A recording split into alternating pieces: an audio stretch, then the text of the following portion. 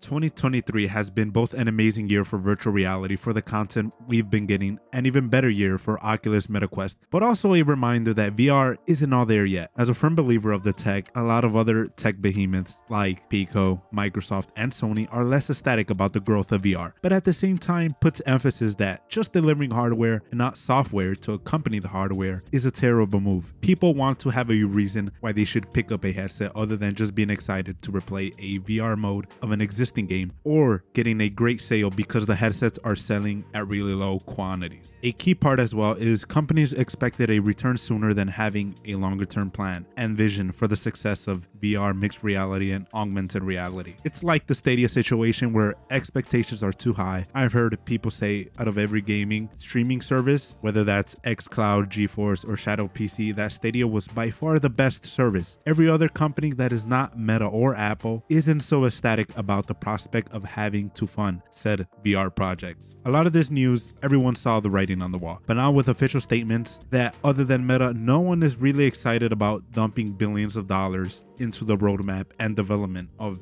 VR technology. Meta's overall plan is to take as much market share as these companies fail to realize that unless you're an Apple with an already huge established user base, and unless you deliver a great value as what Meta does already, it will be harder to pick up and try to compete in the sector as it continues to improve. Also, with the fact that Meta's roadmap is 10 years long in advance to make the technology a crucial part of people's lives. Alright, so part 1, Windows. From Upload VR, the same people that gave the game What the Bat VR Game of the Year, yes, you heard that right, reported that Microsoft is killing Windows mixed reality and discontinuing support for consumers on November 1st, 2026, and for commercial on November 1st, 2027. I saw this coming because at MetaConnect 2022, which saw the reveal of the Quest Pro, Satya, the CEO of Microsoft, was there to support Meta's metaverse vision. This is the most we've seen Microsoft higher-ups talk regarding VR, other than Phil Spencer saying it's still a niche and not worth tackling on yet. There are two options so the platform doesn't get annihilated entirely. It's turning to open source or installing the drivers and not updating when Microsoft removes the Windows Mixed Reality app from the Microsoft Store. It's wild when I almost pulled the trigger on a G2 Reverb when they were $299 at their lowest. If you don't update, you will be fine, but it's an end of an era. But at the same time, we never saw Microsoft actually, like Carmack said, give a damn about building up the technology. As soon as Quest rolled around the block, that was pretty much where the effort lies at now. As a Quest user, this doesn't affect me, but it's one less competitor, and competition is good so that a company like Meta doesn't get complacent, and the Vision Pro is evident of that with the timing of the Quest 3. Alright, with Pico, a subsidiary of ByteDance, Meta's social media rival ByteDance, the same company that owns TikTok, set up Pico to directly compete with Quest, but without the Vision, no pun intended. Now they have reportedly pivoted to compete with Vision Pro, which only Apple can compete with Apple at a $3,500 price tag, meaning less emphasis of bringing VR content like games and more on the headset accompanying your laptop, PC, or replacing it. This comes at a time where Pico laid off hundreds of staff. Pico was supposed to rival Quest and eventually come to the States to compete, and ultimately it never came. Some reports were because of TikTok's relationship to the CCP and spying and what happened to Huawei. They didn't want to get on the hot seat immediately after their CEO of TikTok went in front of Congress. Weird and messy ordeal timing was a big part. If you remember, Pico 4 was going to get a Just Dance exclusive game from Ubisoft, but ever since then the project has been handed to a new partner. Pretty sure Pico will stay but not be toe-to-toe competing with Meta anymore. Personally, this is dumb to compete with the Vision Pro, as that headset serves a whole demographic entirely. People that buy the Vision Pro are buying it because it's a head-mounted display that is an Apple product. So now PSVR2. At reveal and launch of PSVR2, it was an exciting prospect of a major player with a successful catalog of accredited games like God of War, Ghost of Sushi, and Last of Us to bring those titles to VR with an OLED screen and PC VR-like visuals without driving PC-like types of money. However, selling a VR headset as an accessory with a higher price than the console, it's set up to disappoint, especially when you could get a better value with Quest 2 or 3 while being standalone and not requiring a console. You can also sideload an entire VR movies, use the browser, or connect it to your PC. VR is much more than just gaming, and I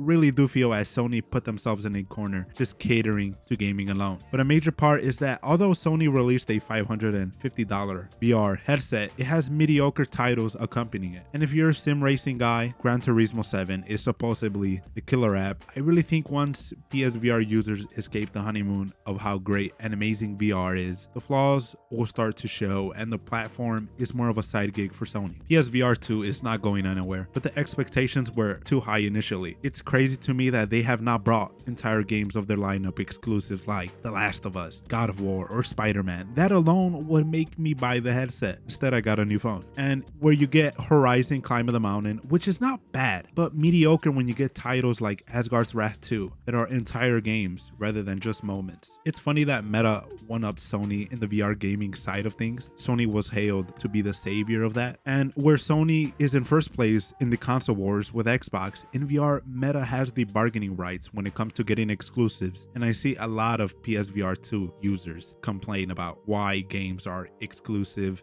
or why they come to Meta only. And it's a taste of your own medicine. VR and AR is in a way better spot, but it resembles what it was 3 years ago. Meta continues to dominate. Sony, Microsoft, and Pico are less ecstatic now than they were at the launch of their headsets. Less competition is bad, but in my opinion, they never competed with Meta in the first place, and hope to cash out if it happened that VR and AR went completely mainstream. In 2023, where AI took off before VR, it shows that the industry is not entirely there yet. There are still growing pains and a roadmap by Meta, the industry leader, to try and show that the tech is viable, and they are setting their entire business over this one technology. Microsoft is a case of leaving your platform to focus on another. Pico is the case of not making your headset available in the US, and try bringing good content to make people actually pick your headset over a Quest 2 or 3. Sony is a weird one because they have the studios but none of the effort, and are disappointed when sales and interest remain good but low. Closing 2023, a lot of this was written on the wall, but now with official statements and lack of content. Meta is still the go-to for VR, AR, metaverse, spatial computing, Web3, whatever you want to call it. And hopefully the platform keeps evolving on Quest. I will most likely stay on the platform since I've spent so much money.